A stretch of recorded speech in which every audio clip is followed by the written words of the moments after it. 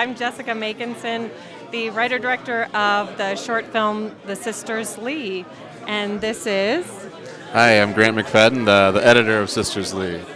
The Sisters Lee is an improv-based comedy about a pair of country western singing sisters who are trying to navigate a lifelong career in country music with the help of their manager, Wally, who never fails to get it wrong.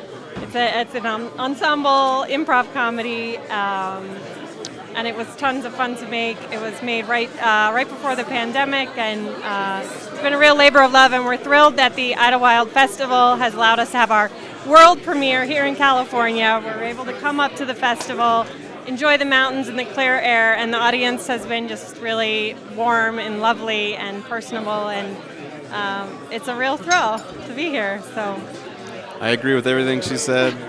It's great to be in Idyllwild and fun to work on this movie with her, and yeah, it was a good time. Yeah, it's always good to get the festival love.